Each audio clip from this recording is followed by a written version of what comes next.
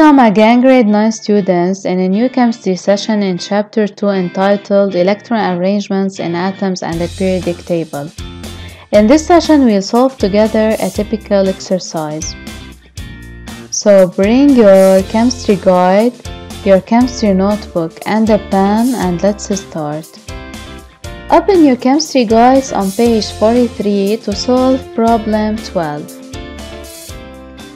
Referring to the section of the periodic table below, answer the following questions. In number 1, we have to classify while justifying the elements given in this section in two groups, metals and nonmetals. We know that this third step line helps us in classifying the elements, where the elements to the left of the third step line except hydrogen are metals, and elements to the right of the third step line are nonmetals. So we can say that lithium, sodium, potassium, magnesium, and aluminum are metals since they are located to the left of the third step line, while the elements boron, carbon, nitrogen, fluorine, helium, and hydrogen are nonmetals since they are located to the right of the third step line except hydrogen, which is to the left of the third step line. In part 2, an element X is a conductor of heat and electricity. It's also malleable and ductile.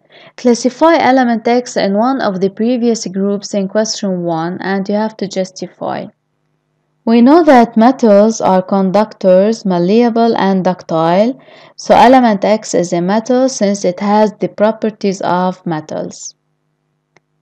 In part 3, give while justifying briefly the name of the element whose atoms possess 4 energy levels.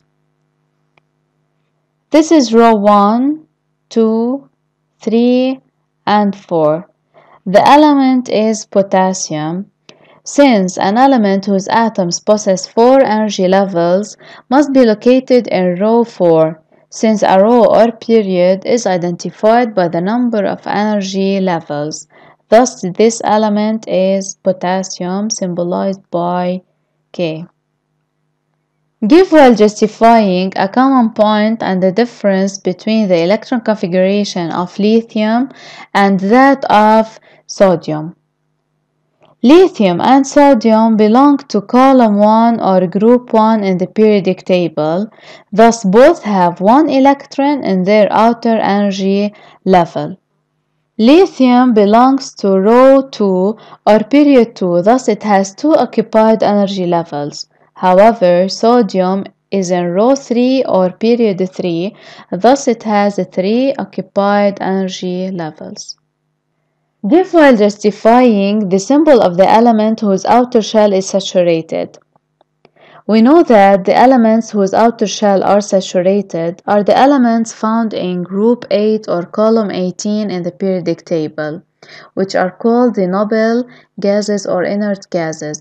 Thus, the symbol of this element is He or helium. In part 4, an element X whose electron configuration is K2, L8, and 4 belongs to the 4th row and column 13 of the periodic table. Indicate whether this statement is true or false and explain why. In the electron configuration K2, L8, and 4, we have 3 occupied energy levels, thus it belongs to the 3rd row. Also, we have 4 electrons in the outer energy level, thus it belongs to column 14.